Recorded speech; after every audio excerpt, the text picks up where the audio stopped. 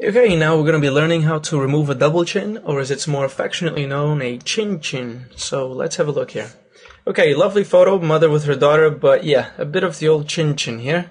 What we could do is, first of all, is always duplicate your layers, so you have the you can afford yourself the before and after, and if you make any mistakes, you can always delete them, go back, and so forth. So much more flexibility when you duplicate what you're doing. Always leave the original behind.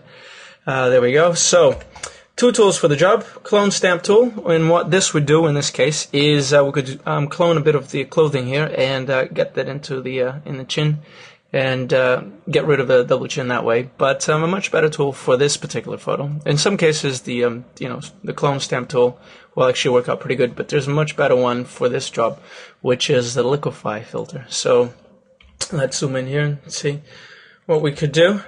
Now, using the default tool, the first one here, the forward warp tool, make sure that you have a brush size that is big enough so that when you're moving the chin, you're not having to move it too many times. If you use a pretty small brush, you're not going to be affecting too many areas, obviously, but you're going to be moving these things a lot, and it's going to be hard to try to make a nice curved line, and just, you don't want something too big because you're going to start moving everything else along with it. So you just want to strike a balance. Somewhere along, probably here is good. Make sure that you have a low density and pressure, somewhere in the 30s, I suppose, at least for this photo. You don't want things to be moving too quickly, right? If you have these things high enough, any sort of move you're going to do, and the chin is going to be up here. So small density, and what you're doing is just gradually moving things up. Now, what I like to do is not just focus on one area here and just move that up. What I like to do is just work on the whole thing, on all of the chin, and try to get it to an acceptable curved non-chin version of herself.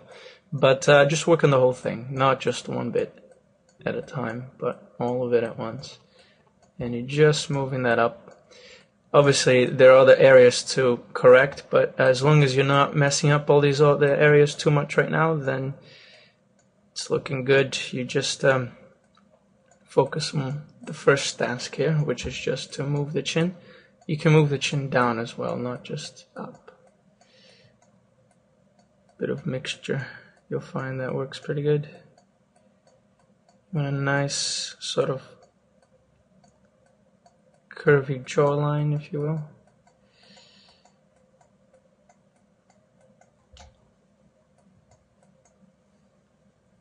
Always good to zoom out and see what it is that you're doing, because sometimes close up you can't really tell too well whether or not you've finished or not. And this is looking all right. Let's take a bit off here.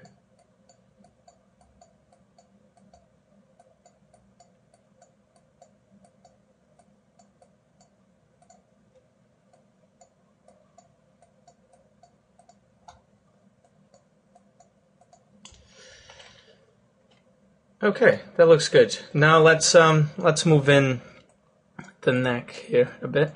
Now once you start getting to these areas here, it's usually a good idea to just zoom in more and actually just use a smaller brush so that you're not affecting too many other things like the chin here. And you just want to make that neck sort of just tuck it in a bit.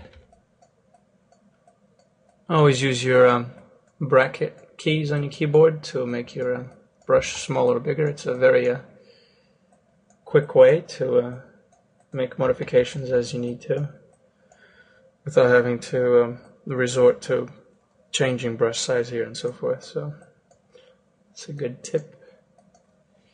Okay, zoom out, see where you're at. Okay, a bit more work here.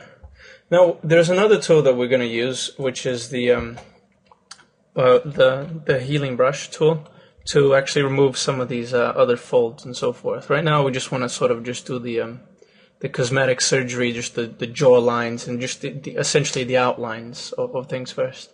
We're going to be removing some other little details with the other brush tool. So I think that looks pretty decent. So let's go. Okay. Best way to check whether or not you did a pretty good job actually is just to make this invisible and look at your original image, and then look at the one you're working on now. and see if that's an improvement. And overall, I think it is. So let's keep on going. Now we're going to be using the healing brush tool.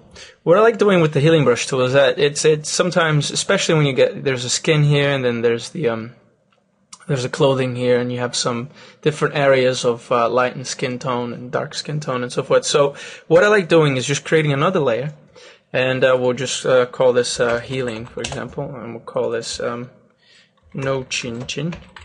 And on this healing layer here, go ahead and select the healing brush tool and make sure that you're sampling all layers, or just the current and below layer, actually, just to be sure that we're just sampling this one, but it will be this case anyways. And what we want to do here is just zoom in a bit and just start cloning away a bit of the folds. Now if you make a mistake, like obviously here it got too close to the clothing and made this dark, just obviously you could undo, or you could just remove that.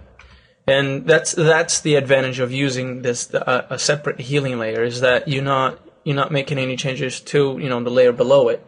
So it's not really a problem if you find out later on that you've made a bit of a mistake, and you don't have to redo everything over again. Okay, and it's usually a good idea not to mess around with this stuff too much.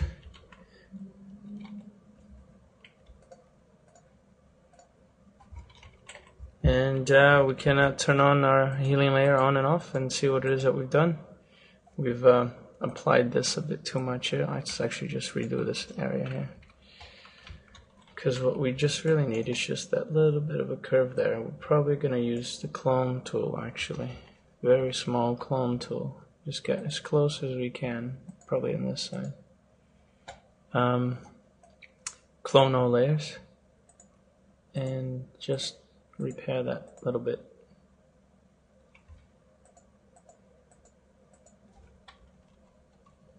Okay, so there we have it.